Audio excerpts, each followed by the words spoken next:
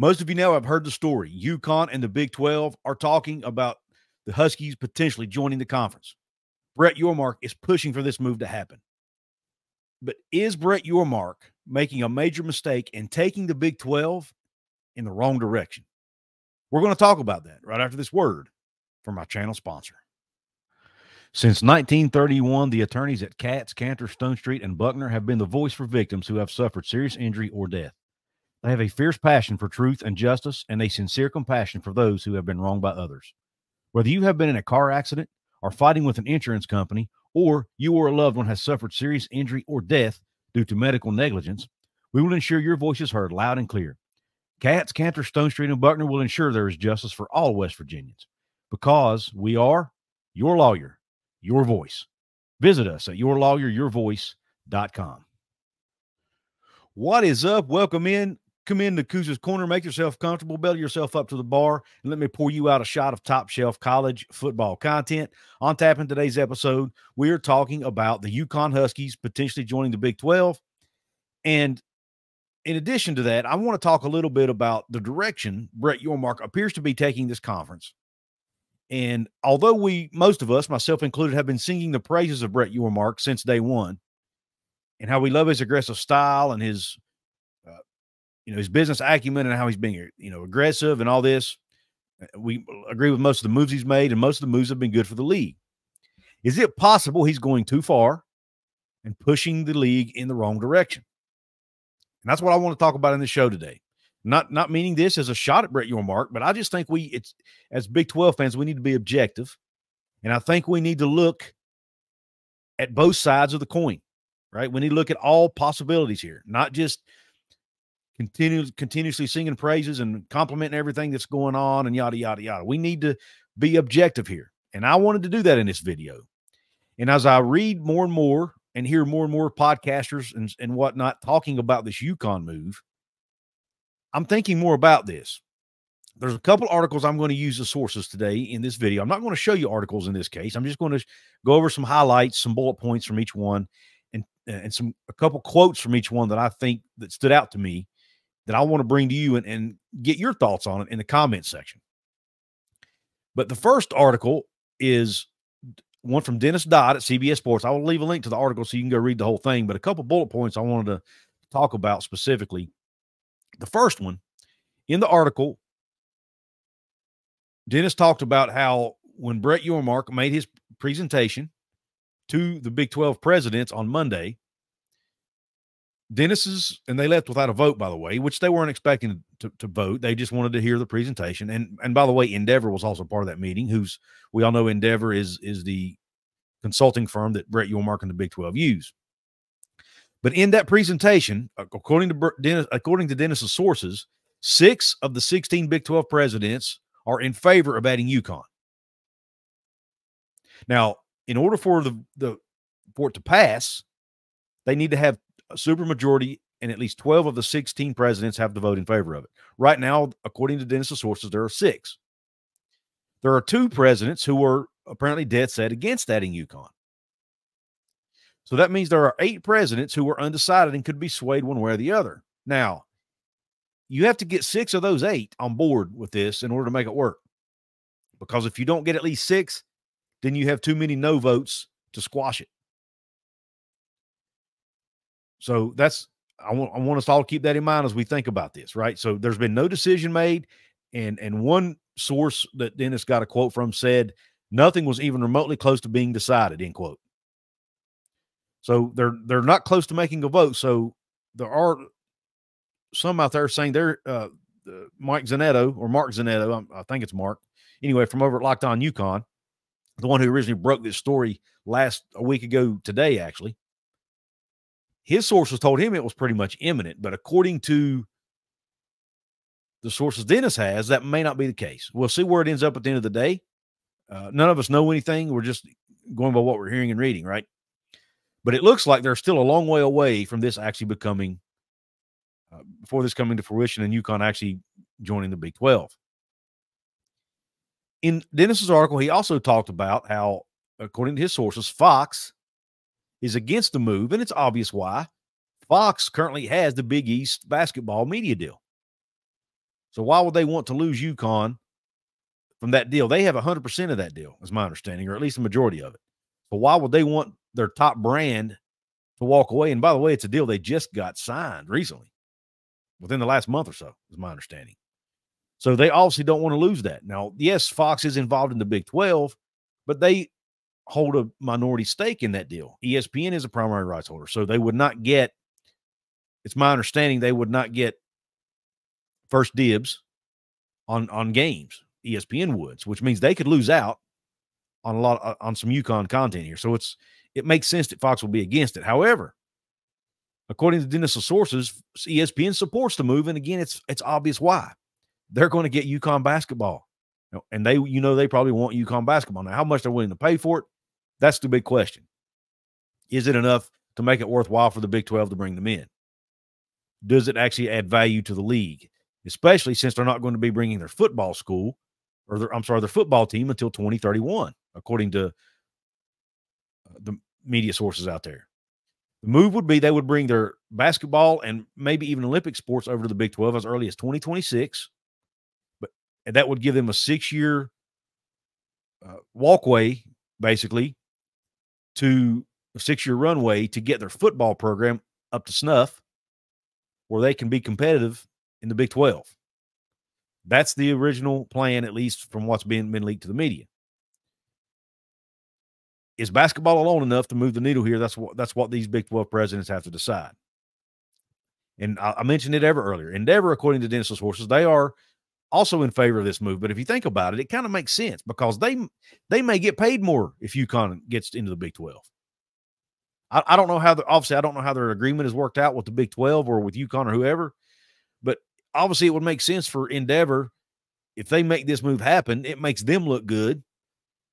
So there's not only reputation, but maybe also even some financial gain for them with this. Who knows? Again, it all depends on how the Endeavor agreement is written with the Big 12. All right. Now there's another article that was written that had a couple quotes, a couple paragraphs I want to talk about. This is written by Ralph Russo over at the Associated Press. And it says, the first paragraph I want to focus on, it says, the paint has not even dried on Yormark's last renovation project, and he is calling for the contractors again. Basically, what Ralph is talking about in this article is, hey, not only should we be asking why the Big 12 is wanting to add UConn, but why now? They haven't even started. The new Four Corner schools have not even played their first game as members of the Big 12 yet, their first football game. Yet Yormark already out here trying to expand again. They're just 1 year removed from adding the four, UCF, Houston, Cincinnati, BYU. They're just now adding Utah, Colorado, Arizona State, trying to get that integration up and running and going smoothly. And he's already wanting to add more schools. Is he moving too fast here? That's kind of what Ralph Russo was alluding to in his article, and I'll leave a link to that as well. Is Brett Yormark moving way too fast in this landscape of college sports? With you got the house settlement coming down the pipeline, you've got transfer portal craziness, you've got schools going to have to start paying revenue sharing to their athletes, about $20 to $23 million a year. You have potential athlete employment coming down the pipeline. I mean, there's just so much that these athletic departments are having to look at. Is it really the right time to add a school, especially one that doesn't even have a competitive football program at the moment? UConn, according to reports, are having to get like $40 to $45 million in subsidies from their university just to survive. The athletic department does.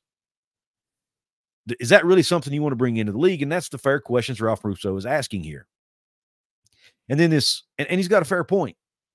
Is Yormark pushing too fast, too hard in today's landscape before they even get a chance to wrap their arms around what they have to do now? And also, if they add UConn, will that prevent them from getting an ACC school here down the line when the ACC potentially implodes? If it does. All fair questions. Now, let's look at this last paragraph, and this is one that really, really got me thinking about this. And it says, and this was I think it was the last paragraph of this article. It says, Yormark was rebuked by his membership when he was interested in adding Gonzaga. UConn makes more sense, but is no slam dunk. And there might be more important business to attend to. I'm going to read that first part again. Yormark was rebuked by his membership when he was interested in adding Gonzaga. Now, we all know that about a year or so ago, when the conversations about the Four Corner Schools was going on, so was the conversations about adding UConn and potentially Gonzaga. Gonzaga obviously would be a basketball only, well, basketball and maybe some other Olympic sports, but they don't have a football program at Gonzaga. So they would be adding them for their basketball. Yormark wanted that. The presidents were flat out said, no, we don't. It's not happening. I heard Ren Baker say at an event, he doesn't want to add basketball only members. He's not interested in that. So right now, I thought that word rebuked was a strong word to be used there. So I'm going to, here's the definition of the word rebuked. Express sharp disapproval or criticism of someone because of their behavior or actions. That's a pretty strong word. And what my concern is here, number one, two concerns really. One is Brett Yormark pushing these school presidents too fast and too hard, trying to force their hand seemingly at things that they don't approve of. That can piss people off now if you do that. I work in sales for my day job. That's something I have to guard against sometimes. When you work in sales, you don't want to be too persistent, overly persistent, and push people too hard because that can just push them away. Is Brett Yormark doing that? His maverick mentality where he wants to go hard, go now, and accomplish all these things today, a lot of school presidents probably don't think that way. They want to be more pragmatic. They want to think things through. They want to, you see what I'm saying here. Brett Yormark could be pushing too hard for things that the presidents just flat out don't want. That's kind of a concern because at some point it could cause a rift between Yormark and the school presidents, which could lead to him potentially leaving as the commissioner. And I think he's done a good job so far, for the most part. My other concern, kind of a segue onto the fact he's done a good job so far, could that change by him making these moves? Now, I'm kind of in the middle on the whole UConn thing. I see the benefits of adding UConn, but I also see some downfalls to it as well. If they're not able to meet their commitments on the football side, that could be bad 6, 7, 8, 9 years down the road. So it'd be kind of a risk to add them, especially if Yormark's idea of decoupling basketball from football in the next media deal doesn't pan out. I saw Bob Thompson, former Fox executive, tweet out about that yesterday. It's his opinion that that's not going to be very beneficial. He doesn't think they'll get more money by decoupling the two sports. Now, that's Bob Thompson, a guy who used to negotiate these types of deals in his past career.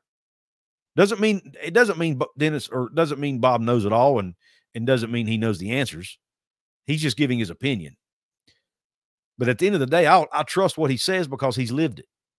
So if Brett can't say he tries to decouple them, let's say he brings UConn into the league, come 2031, he tries to decouple the deals. It doesn't work. He doesn't get more money.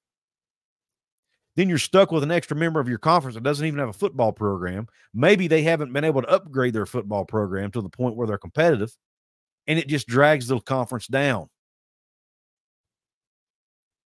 So it could end up blowing up in his face and in the conference's face. So, and I saw one person put out a comment on a tweet that said, hey, man, what is there to lose? Just bring them in. There's a lot to lose.